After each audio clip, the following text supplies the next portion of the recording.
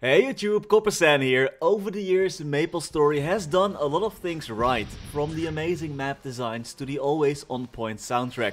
MapleStory is a classic in every way. But today I want to spend some time not talking about what's so amazing about this game, but what can be improved upon. Feel free to share your own thoughts about how MapleStory can improve in the comments. I plan to collect and organize all feedback and send it to Nexon as a whole. Over the last few months, it has become abundantly clear that while MapleStory is on point in some of the things it does, it is also hopelessly outdated in some other areas. Jumping right into the first topic, random box transparency. While Nexon does publish the rates of most cash random boxes on their website, there are some random boxes or items that have random effects as well, where the players do not have the slightest idea what the odds are. The most important random box to mention here of course is cubes. Those are bought with either money or players spend hours collecting mesos to obtain them. Yet we do not know their odds, which is kinda odd. After the probability calculation screw up with inner abilities and flames, Nexon Korea released the cube rates for the Korean server. It was only there that it was actually confirmed that there were some special rules that were never clearly communicated by Nexon. For example, weapons could only have 2 lines of boss damage and not 3. I find it crazy that Nexon never disclosed this, and that Nexon America still has not disclosed any of this. Disclosing rates of these random boxes is not something special. However, Nexon is still lagging behind a lot when it comes to random box transparency.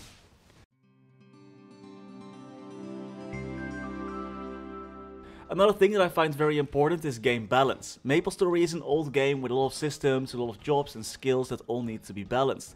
However, it seems that sometimes the developers forget that MapleStory is not a game that's only released in Korea. And of course I realize that MapleStory Global and MapleStory C are not bringing in the most revenue and don't have the same amount of players as MapleStory Korea does. But it feels like the developers are not actively considering their content for other regions. The recent change to Thunderbreaker's skills and delay comes to mind, for example.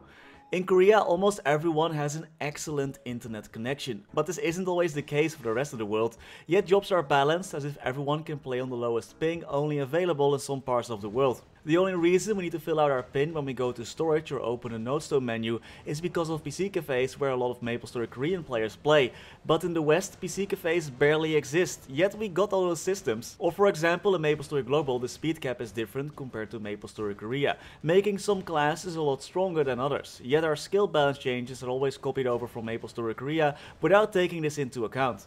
Balance is also a big topic when it comes to spawn boosters, which is my next point on the copper complaint list. The Coninck class has a crazy big advantage over other classes due to her spawn increase mechanics. Maples who have a frenzy totem have a crazy big advantage over Maples who don't, and some Maples won't even train without using wild totems. Heck, I wouldn't even train without wild totems. But this also becomes a problem for the Maplers who don't have access to a totem or Kishin. Honestly, I think either all spawn boosters need to be removed and the spawn rates in maps just should be improved, or everyone should have access to spawn boosters all the time, for example through 5th job node skills or link skills. This way there will be a more even playing field for all Maplers. Next, improvement. Because MapleStory is such an old game, there's also a big imbalance between new and old players. Think of content that's no longer available but gave out awesome rewards, or events with permanent rewards that are no longer obtainable. The whole reason why Wonderoid is so popular as an event is because it offers a permanent heart that is impossible to get otherwise in Reboot. If you didn't play during the exact time the event was active, you'll have to wait until the event is available again, or if you're unlucky, the event just never comes back and you have no chances of getting that item. Balancing events is difficult and we want to get a good reward for the events we participate in. But the developers seem to have forgotten that there are no alternatives to some items in the game. Good luck getting permanent totems with decent stats without event totems, for example. And some items like badges that can have potential were removed from the game, giving all Maplers that have those badges an additional advantage over others who don't. Which might not be super important for most of us, but try going for a high dojo rank only to be beaten every single time because you didn't play during an event back in 2014. Where Maplers could get an overpowered item that hasn't returned since. My next point is another balancing philosophy that the MapleStory developers seem to have been balancing towards to a lot.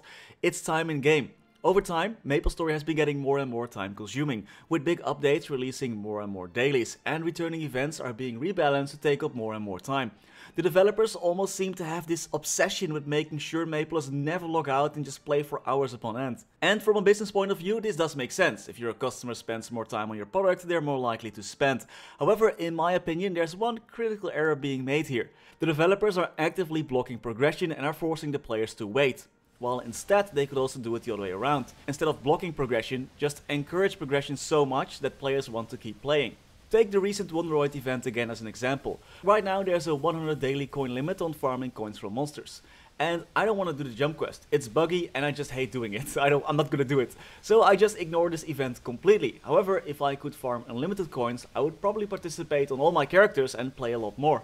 Similar to how Maplers still need to pay for additional character slots in the regular server. This paywall is actively stopping me from creating more characters that I might spend money on in the long run. Or similar to cash items being locked to characters of a certain race. The developers seem almost so afraid of losing out on even the slightest bit of revenue that they're forcing their customers to keep purchasing new cash items because the ones you paid for before are now locked behind an invisible wall that the developer put there.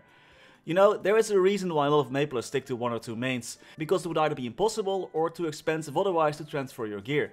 Or you have to wait for a cash transfer event, but those are only happening sporadically. I'm of the opinion that Nexon could potentially earn even more revenue if they just made it easier to enjoy the game more. The game is good, just encourage your Maplers to play more in a more positive way, by removing those blockers.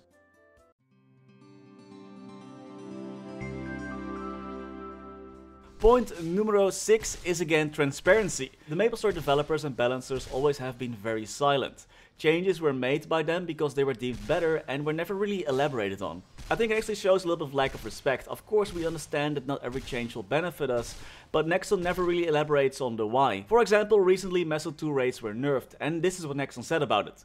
We regularly review and assess game content we bring to our servers, and upon our recent review, we found that Maple 2 is in need of an adjustment. Since the game status has changed from when it was implemented, we saw the current Meso rewards in Maple 2 are a bit too high compared to other content, causing an imbalance to the economy and Meso distribution between levels.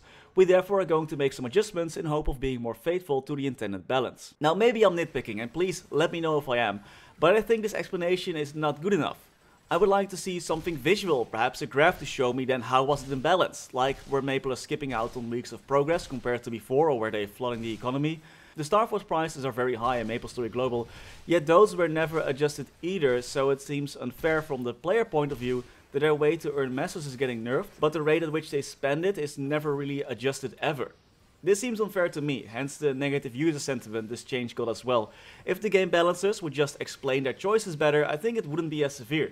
Unless their balancing is completely off, of course. Point 7 is about quality assurance, and I have to give kudos to Nexon here actually, because MapleStory for as long as I can remember has never ever delayed an update by let's say a week to fix some issues. But you know, at what price? Again, this seems to be a company culture thing, but I do not understand why Nexon sometimes just doesn't delay updates to get more polishing in. The recent few maintenances and updates have been nothing short of a disaster. Events had to be reset, some events could not be completed. There recently was a bug where any form of damage reflection would DC Maplers. Like, MapleStory is a big and old game, we get that. But in my opinion, Nexon needs to worry less about a very tight update and bug fixing schedule and actually start delivering a more bug-free and solid product that is actually playable. Not every bug needs to be fixed, but having to reset the progress of an entire event just because a bug with the rewards wasn't properly fixed is a no-no.